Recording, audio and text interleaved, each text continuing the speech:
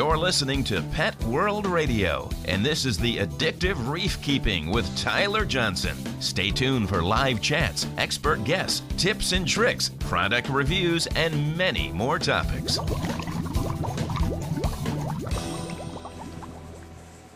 Alright guys, Tyler Johnson here.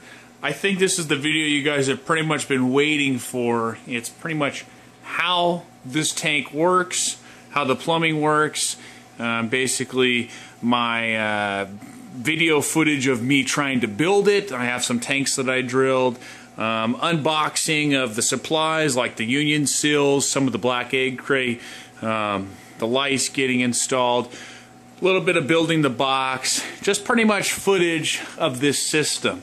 Now what I'm going to do in this video, guys, is that stuff's kind of boring to me because I've already posted the system multiple times. I just haven't edited all of this footage on building this in a video yet. So what I'm going to do is I'm going to go ahead and go over the tank right now. I'll talk to you guys how I figured out my plumbing, how I'm able to utilize the flow that goes into this tank into my frag tank.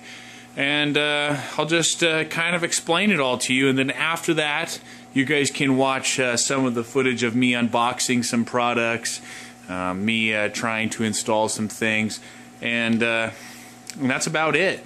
So if you guys have any questions or things that you wanted to know during this video, just post a comment down below and I'll help you guys out.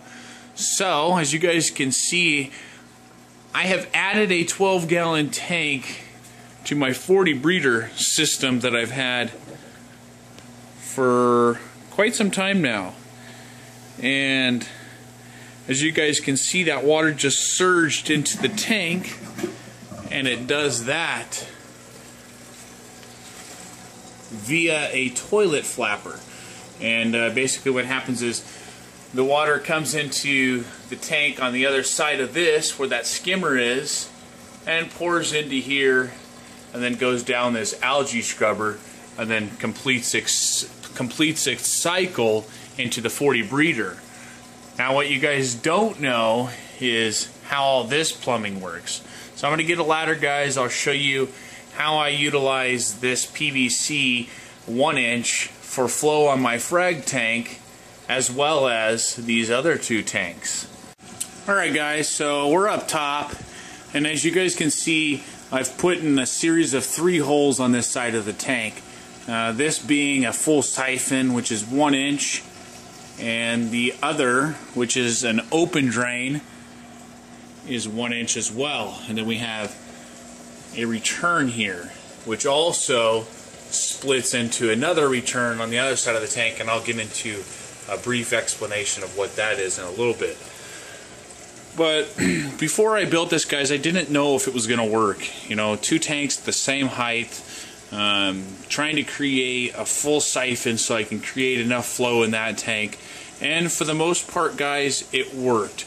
As you guys can see, I can't put any coral in front of it because it's just ripping too fast, too much flow. I had a piece of red planet all the way down at the very end of this, and the flesh ended up tearing off of it. So I have it over here healing, which is right there down at the bottom. But other than that, guys, this system works really well. As you guys can see, here's the other drain for the tank. It drains into there. Very, very, very little air bubbles. And then over there, that water drains in from the skimmer section and goes into this tank right here.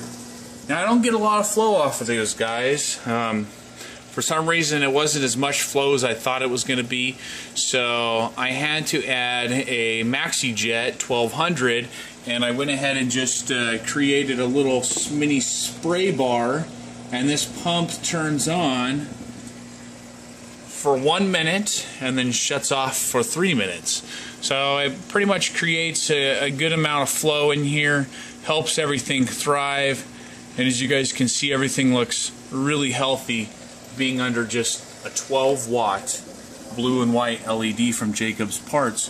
Guys, I only paid 18 bucks for that bulb, and I'm lighting this whole entire frag tank no problem whatsoever. So good idea on those bulbs, guys. They work really well. So if you guys wonder where I'm getting the flow for this tank, I have installed a squid. That's what people call them. Dr. Foster's and Smith sell these, and basically what it does is it's 3/4, and inside there is some gears, and it alternates the flow of water through one side to the other depending on how much pressure you have coming into the unit. So the higher the pressure, the faster it's going to switch back and forth. But also remember, guys, that it does slow down flow. It doesn't bother me at all because there's plenty of flow in the tank. So let's go ahead, jump in front of the 12-gallon, and I'll show you this in action. Alright guys, so as you guys can see, this is the 12-gallon. Still kind of new, still kind of fresh. I don't really have the aquascaping or I guess the plant life up to par yet. But as you guys can see, I guess we'll just kind of look at the bubble tip anemone in the middle, and the flow is going to alternate from this 3/4 45 to this 3/4 duckbill right here. And the water's just going to surge going this way for a few minutes, or I guess about 20 seconds or 15 seconds, and then this will surge for the same amount of time. Like I said, guys, the higher the pressure, the faster it'll switch back and forth. But as you guys can see, it provides plenty of flow on this bubble tip. There it goes, surging from the right.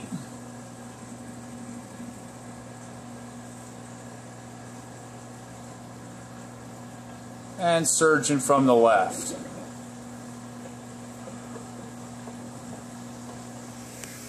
So unfortunately, guys, I don't have tremendous amounts of flow in this tank.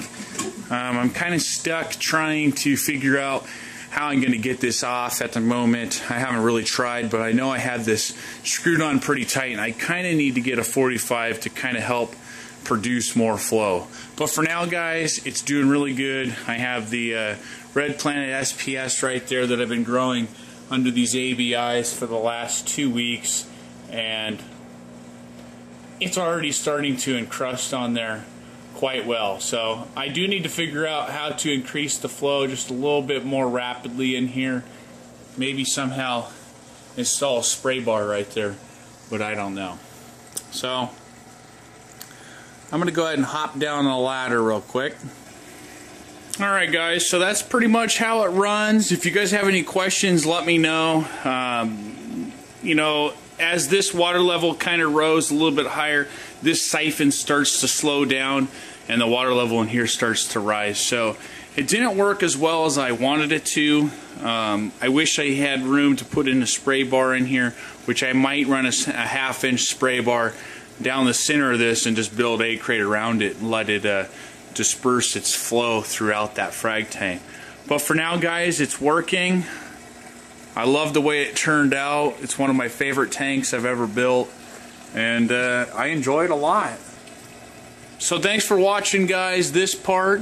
Now you guys can sit back and kind of check out some more footage of trial and error on putting this tank together. Alright guys, so I just got my bulk reef supply order to finish the multi-tank system.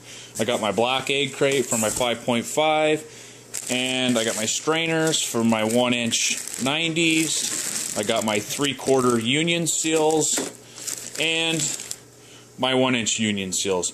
And if you guys aren't familiar with these things are amazing. They're pretty much the only thing you can really use on a curved surface like a 55-gallon barrel or a do-it-yourself protein skimmer or some of those big skimmers.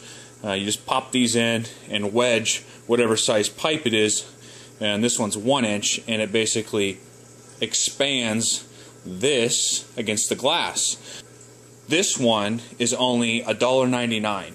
So think about that, guys. A regular bulkhead that is made out of plastic and has the nut in the back are anywhere from $8. Some people even sell them for more than that.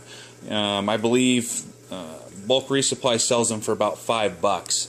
But if I was going to have to do that, it would have cost me right around $64 to get all my union seals for this job. Now it only cost me $19. these also eliminate the use of a union in a small area. There's some plumbing back here that I'm not going to be able to fit a union in because I only have about, you know, an inch on each side of my ball valve in order to make that happen. So when it's time to move or break down the system, I just pop my pipe out and I'm ready to go. So these things are amazing. They save a lot of money. So I'm going to get to putting these on the tank and basically getting this tank all pumped up. So see you guys in a little bit. Alright guys, so I'm getting ready to paint my lighting cabinet for the 12-gallon long Mr. Aqua. I use this portion floor paint from True Value. It's kind of hard to get, but man, this stuff is amazing. You brush it on and you walk away, even though you can see the brush marks, it flattens out nice and level and really durable. So I'm gonna paint this. I just got done sanding all of my wood putty spots where all of this whole structure got screwed together. I just basically made a box, and after I paint this black, I'll show you guys my other design to make this float over my 12-gallon tank, and hopefully it'll be kind of cool looking. So let me finish painting this, guys, and I'll fill you in later. Well, as you guys can see, the frag tank did not make the drill. Unfortunately, my bit was probably too dull, because what it does is when it gets into here, right before it breaks through, it almost stops the chuck. That's how worn out the bottom and sides are, and then when you get up to the sides that only touch it for just a quick second, really expands the hole quick, and it cracked this tank. Unfortunately, this is one of those Tetra tanks, which uses probably half the thickness of an Aqueon 5.5, so it's extremely hard to drill as it is. So, as you guys saw in the picture or the title of this video, I did not go with the 5.5. I just put my frag tank where my skimmer is and made a new skimmer tank. And as you guys can see, I shattered this one. This is a 14-gallon tall. There was no nomenclature on there telling me it was tempered or not, and I didn't do the trick. But as you guys can see, it just shattered as soon as my hole saw got all the way through. It just shattered. I'm not too worried about it. The tank I got for free, so that was just me in a pinch trying to get the job done and not taking the time to do the research. But let's go check out the tank, and I think you guys will be pretty impressed on how it turned out. Well, thank you for watching, guys. I hope you enjoyed the video. Stay tuned for some of my upcoming projects. I will be converting my hot tub over to a viewable fish tank from the side of it. So I'll be installing an acrylic window and also doing some foam and live rock work on the sides of the tank. So ought to be an interesting build. I'll have some videos coming out on that pretty soon. So thanks for watching, guys, and happy reefing.